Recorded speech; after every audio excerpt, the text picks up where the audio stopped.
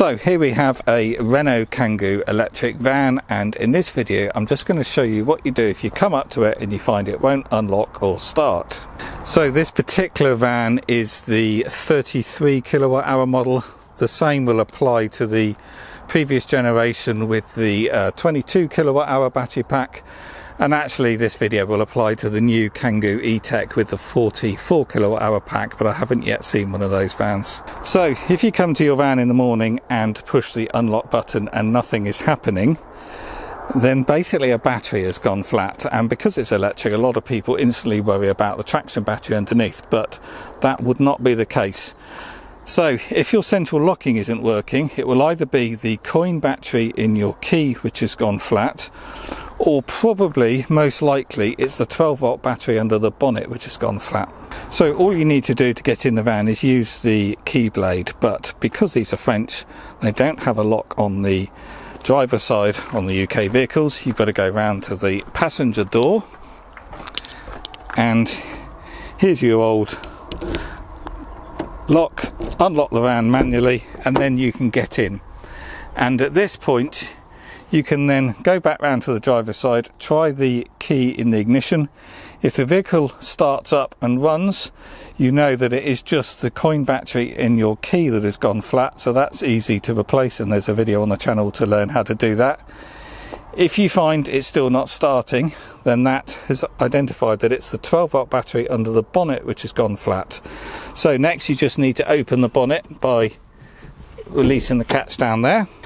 You then unlock your bonnet by putting your fingers under the raised bonnet here and sliding the catch that way, like that. And then here is your 12 volt battery, and electric vehicles are no different to a combustion engine vehicle. They're completely reliant on that 12 volt battery for unlocking the vehicle and starting the vehicle. So what a lot of EV owners assume is at this point they can get their charging cable and charge the vehicle, and that will then charge the 12 volt battery. However, it doesn't work like that. If your 12 volt battery is dead, the charging system isn't going to switch on. So you can't charge your vehicle, none of it's going to work until that 12 volt battery is working. So next I'll go through the options you've got to get your 12 volt battery charged and get your vehicle running again.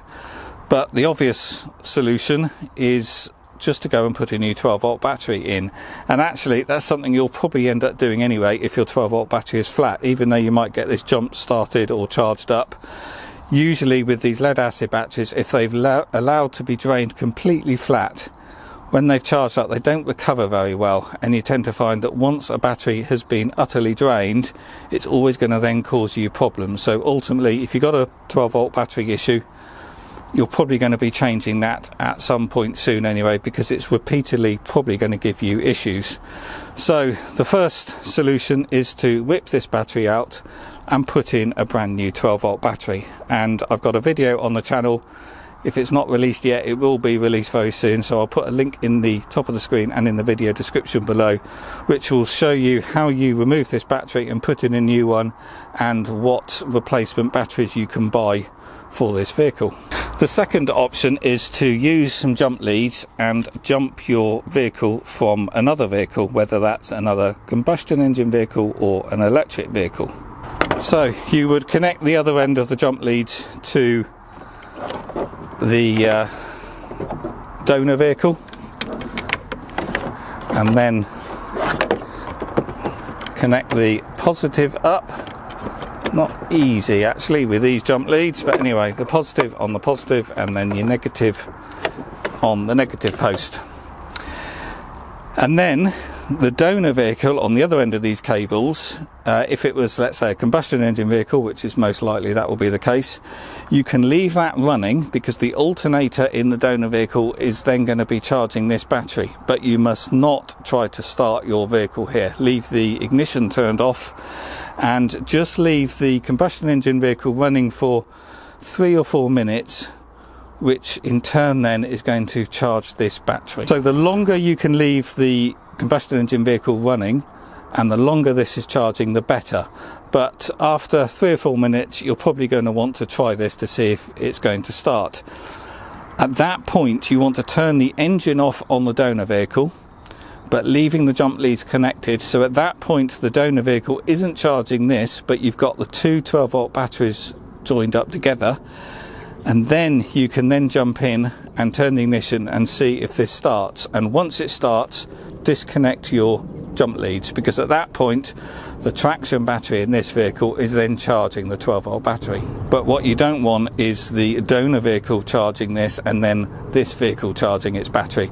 But if the jump leads are connected and the donor vehicle is switched off, that's perfectly fine, because the charging circuit in here is going to try to charge this and the donor vehicle until you disconnect the jump leads. So that will most likely get you running, but the longer you can leave this connected to the donor vehicle, the better, because that's going to charge it up for longer.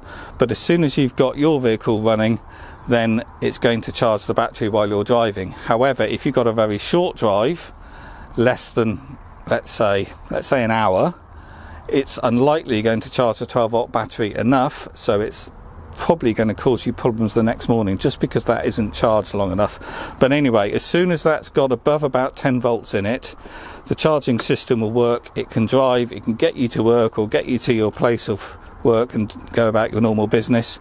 But if this is low, you want to make sure this is charged up. So what I would recommend, if it's safe to do so, leave your Kangoo running, because while it's in ready mode and it's got the go light on the dash, you can leave it running. The traction battery will charge the 12-volt battery, and leave it running for an hour or two if it's safe to do that, because then that will ensure this is properly charged up and it won't catch you out later on in the day.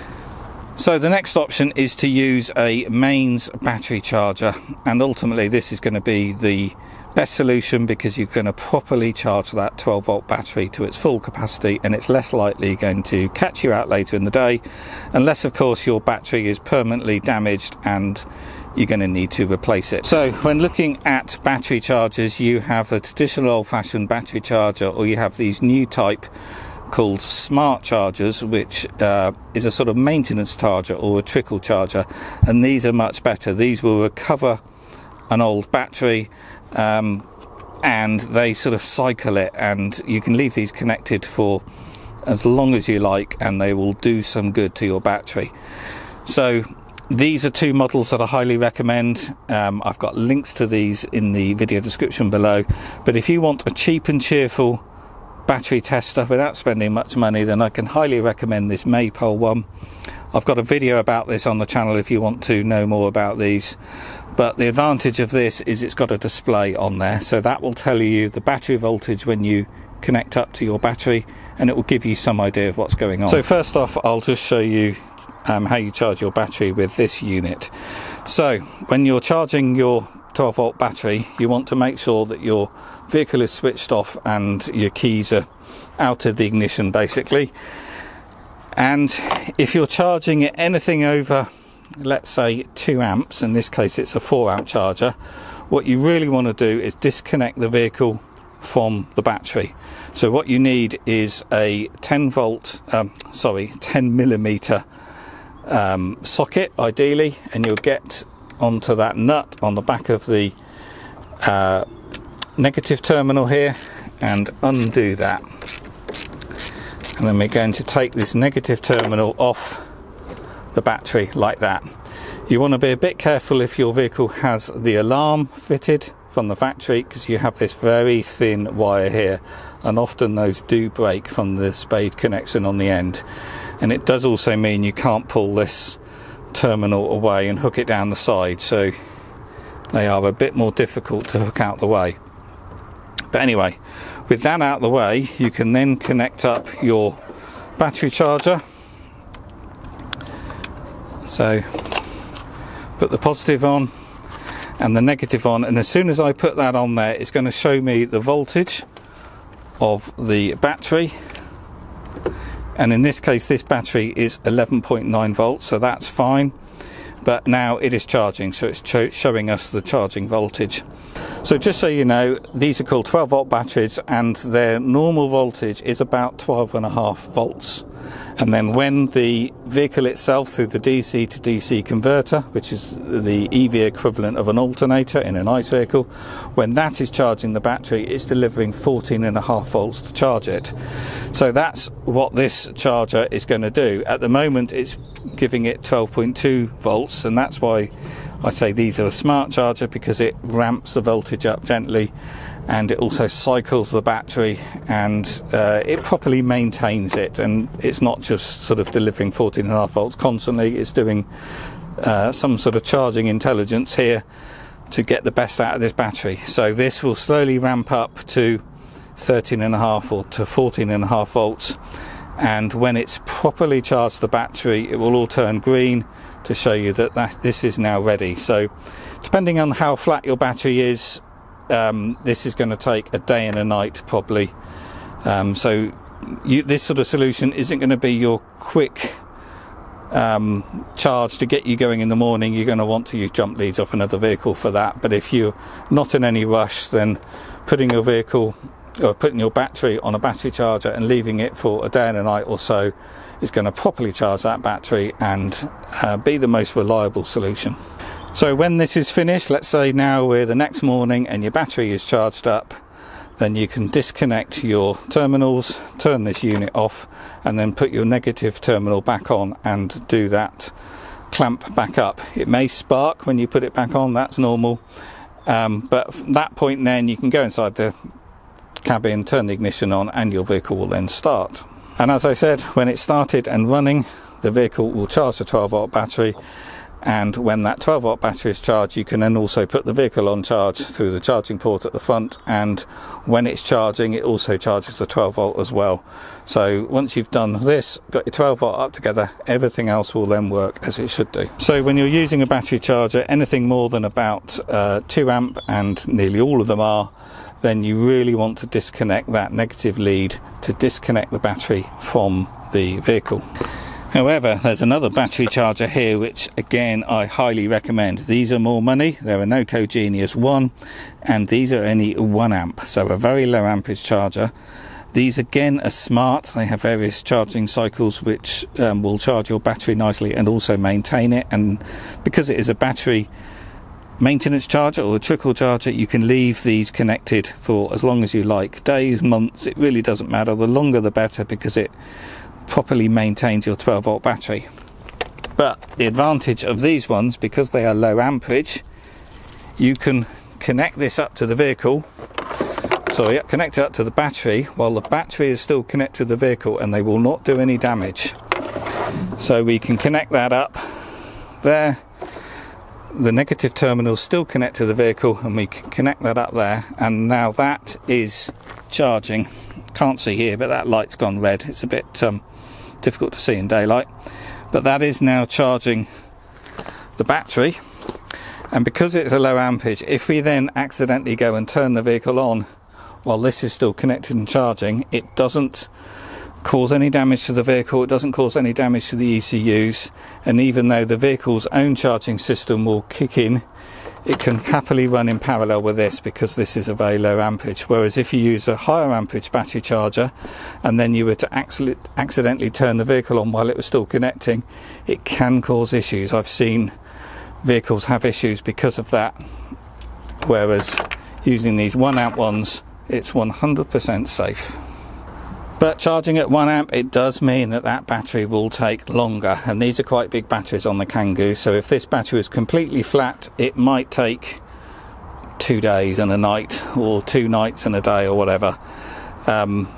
It can take a longer time, but the advantage of these low ampage ones is they're just easy. You can connect up, walk away, and if you've got a low mileage vehicle, where often with low mileage vehicles you're not driving the vehicle long enough for the battery to charge because your driving sessions are quite short, then having one of these Kangoo 1 amp chargers are very handy things to have, because when you get home you can just connect this up and charge your battery throughout the week, or certainly when you're not using your van. If you're going to not use the van for a period of time, a week or a weekend or whatever, whack it on this. This will bring the battery up to its full state of charge, and it's nice and easy just with crocodile clips. You don't have to disconnect the terminal, and it will not cause any damage to the vehicle while that battery is still connected. I use these things on all our vehicles when they sit here. We've got about 25 of these, and they're just brilliant devices. They're slow, they're only 1 amp, but they just work, and they also charge AGM batteries, lithium. I've got a feeling they might do they do 6 volt? Yeah, they also do 6 volt batteries as well. But you can press the mode button here and select between the type you want. On the Kangoo it's a standard lead acid, so it's the first option, which that one there is lit. But if it's an AGM, you would press mode and you would go to the second option here, which is 12 volt AGM. But the Kangoo, you want it on the first option, but basically just plug it in and go, and it defaults to the first standard lead acid 12 volt battery option. But these things are quite expensive. They're about 35 quid or so. Anyway, I'll put a link to these on Amazon in the video description below. These ones are cheaper and have the advantage that they got the screen so you can see the voltage. So if you want something that's sort of just basic, then these are great as well, but do disconnect the negative lead before you use anything more than 4 amp or above. So there you go, I've shown you the 3 options. First one is to replace the battery completely, second is to jump it from another vehicle, and third is to use a mains operated battery charger and charge your battery. But either way, you've got to get that battery to 100% charged for the vehicle to work properly. If this battery is below it's about 10 volt, anything below 10 volts it starts causing you problems and it will not start. But really you don't want to go below, let's say 11 volts. But I think on the Kangoos, I think they will be okay and will start if it's above 10 volts. But as always, if your battery is low, you want to make sure that's properly charged, otherwise that's going to continue causing you issues. So I hope that helps. If it has, as always, please do click the thumbs up button on YouTube. That really does help. Do subscribe. And if you want to know more about the Kangoo electric van, I've put a link in the video description below where you can go to a playlist and you can look at all the other videos I've made about these vans, and more videos are being added all the time. Okie doke, that's it, and I'll see you on the next video.